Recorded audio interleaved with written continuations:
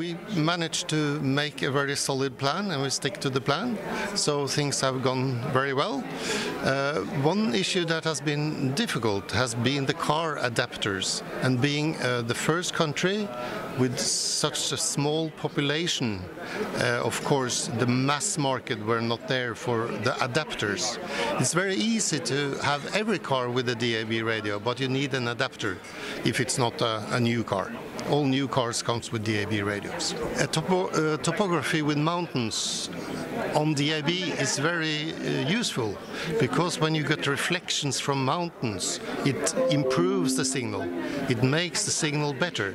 So all countries with mountains can take advantage of DAB.